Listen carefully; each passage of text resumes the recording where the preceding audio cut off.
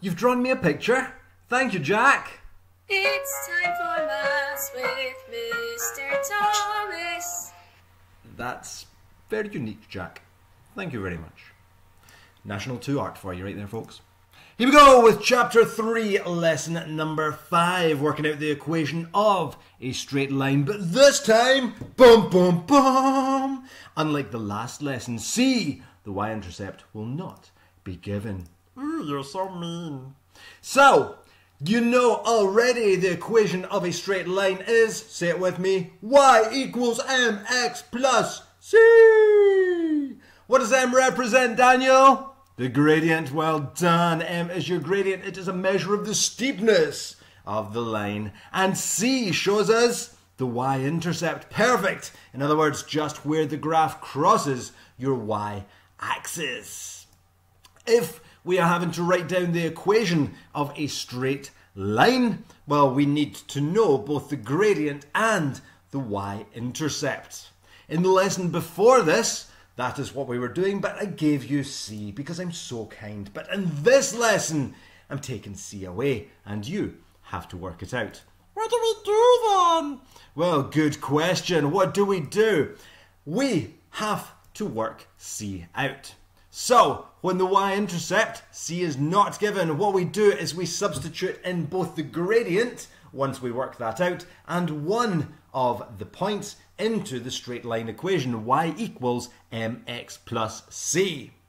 If we substitute in the gradient and we substitute in one of the points, well, that'll be our x value and our y value. So we're subbing in x, y and m. You see that the only thing missing is c. So because that's the only thing left, we can rearrange that equation then in order to work out what c is.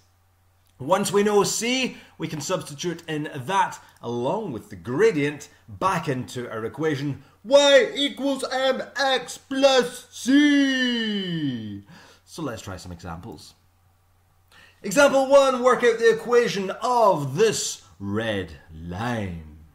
So, we're thinking for this, we have to work out the gradient and we have to work out the y-intercept. Well, the gradient's easy enough because we've got these 2 points. So because we've got these 2 points, we can use our equation m, the gradient, equals y2 take y1 over x2 take away x1.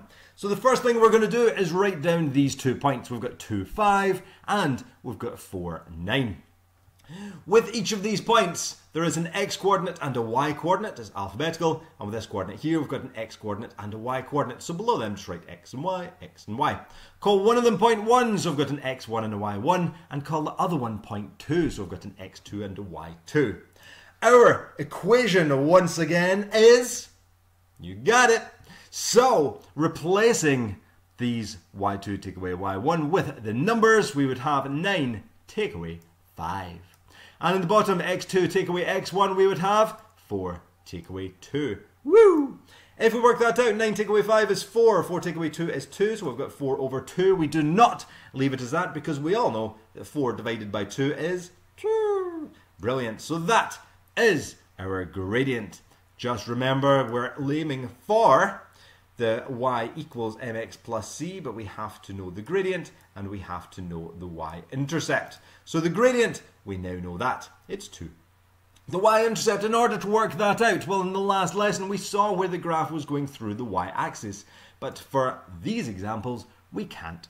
I mean, we could always extend the line and work it out from there, but the graph is not always drawn to scale. So what we do is we substitute in both the gradient and one of the points in order to work C out. So we have y equals mx plus c. What we do now is we replace m with what we know it to be. We know m is 2, so we can replace m with 2. And with the x and the y, we just take one of these points, either the 2, 5 or the 4, 9. I'm going to use the 2, 5.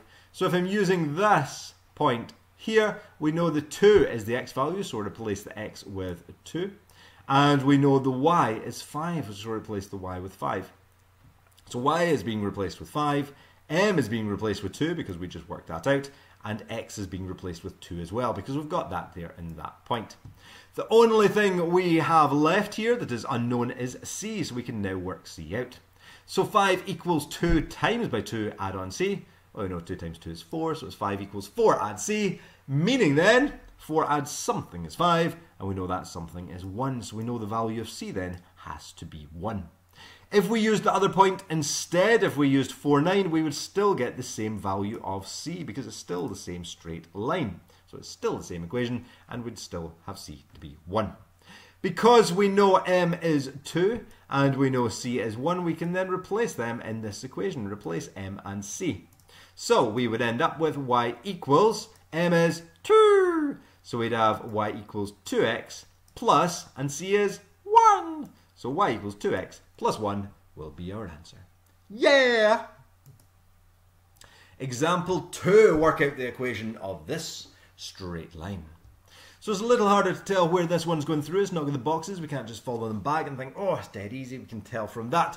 It's a little harder. So, once again, we are given 2 points. So again, we can think about working out the gradient first of all. So we've got -2, -2, and we've got 4, 1. These are our points. Just remember, we've got an x value and a y value. Again, for this point, an x value and a y value. It's alphabetical. Call this point 1, so x1, y1. Call this point 2, so x2 and y2. Once again, it makes no difference if I called this point 2 instead and called this point 1. I end up with the exact same gradient. If you substitute the values in then to our gradient formula, y2 take away y1 over x2 take away x1, we will end up with y2 take away y1 is 1 take away -2. x2 take away x1 is 4 take away -2. When you take away a negative, it becomes add, so that's really 1 add 2. And this is 4 add 2, meaning we end up with 3 over 6. And we all know if we simplify 3 over 6, we can divide the top and the bottom by 3 to give us the nice, simple fraction, a half. So, in our equation, y equals mx plus c, we now know then that m is a half. Bum, bum, bum. But we're needing to work out c. That's what we want. So in order to work out c, because we can't tell where it's going through our y-axis, we have to use one of these points and the gradient. So substitute in both the gradient and the point in order to work out c. So the straight line equation, y equals mx plus c, we can now replace m with a half because we know the gradient is a half. And we can replace x and y with either -2, -2, or the 4, 1. It doesn't matter which one you are using. I'm using 4, 1 because a lot of the time I like to avoid the negatives. I think negatives make it ever so slightly harder, so I'm sticking with the positive numbers. So y is 1, so it becomes 1 equals, remember m was a half, so it's a half times by x, but x here is 4, so it's a half times 4. Add c. Half times 4 means a half of 4, so you'd have 1 equals, half 4 is 2, so it's going to be 2 add c. To get the c on its own, we would subtract 2 from both sides. So if we take away 2 from this side, we're left with c, and if we take away 2 from the left-hand side, we would end up with -1. So -1 would equal c, and if you flip that back to front, c equals -1. So we've worked out m is a half. We've worked out c is -1/2, so we can replace m and c in our straight line equation, giving us the answer of y equals 1/2 x plus -1. And remember, when you add a negative, it's the same as just taking away. So we can write y equals 1/2 x, take away 1. Woo! That's our answer. Example 3, work out the equation of this line. So, once again, we have 2 points. We've got 5, 4, and we've got 9, -8. In order to work out the gradient, we need to use the gradient formula. y2 take y1 over x2 take away x1. So, label the points. So we've got x and y. Again, it's alphabetical. Call one of the points point 1, so x1, y1. Call one of the points point 2, so x2 and y2. If you sub these values into m equals y2 take y1 over x2 take away x1, we will end up with -8 take away 4 over x2 take away x1 will be 9 take away 5. -8 take away 4 gives us -12. 9 take away 5 gives us 4, so we'd end up with -12 over 4. Again, don't leave it as that. If we get 12 over 4, that means 12 divided by 4. And 12 divided by 4 is 3. But because one of the numbers is negative and one of them is a positive, well, our answer will be a negative. So we'd have m equals negative 3. So we now know the gradient. Again, the whole thing is saying work out the equation of this line. So we just need to work out m and c. We've got m, we know it's negative 3. Woo! We just need to work out c. Again, we can't tell where it's going through the y-axis. If we extended that line up and up and up and up and up and up and up and up and up, then we still wouldn't be able to tell. We could have a rough guess, but we wouldn't be able to tell exactly. So to work it out, we take our straight line equation and we substitute in the gradient that we just found and one of the points. So y equals mx plus c, replace m with negative 3 and replace the x and y with either the 5 and the 4 or the 9 and the negative 8. It makes no difference which one you're using, you will get the exact same value for c. I'm going to use the 5 and the 4 because again I'm just avoiding the negatives. So y is, well, have a look at that. If I'm using 5, 4, y is 4, so it'll be 4 equals, m is the gradient, which is negative 3, and x is just this x value from the point I'm using. So it's the 5. So 4 would equal negative 3 times by 5 plus c. What's negative 3 times 5? Negative 15! Good, so 4 would equal negative 15, add c. We are needing to get c just on its own, so to get rid of that negative 15, we would add 15 to that side. But because we've done that on the other side as well, we would have to add on 15. If we do that, we will get c just on its own. So 4 add 15 will give us 19, and we'd just be left with c here. So 19 would equal c, and if you flip that back to front, c would equal 19.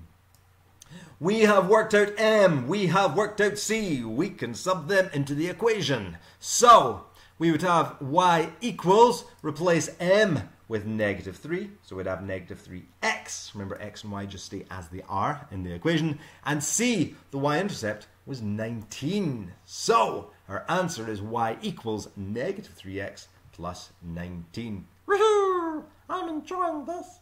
Me too. Here we go, example 4. Ah! I'm not enjoying this. There's no graph. Yes, but even though there's no graph, we're still following the exact same steps. Example 4, work out the equation of the straight line that passes through 10, negative 1, and negative 5, 5. You're right, there is no graph, but we're going through it the exact same way, so do not let that put you off. First thing we need is to work out the gradient, so write down the 2 points and label them x and y, x and y. Again, it's alphabetical.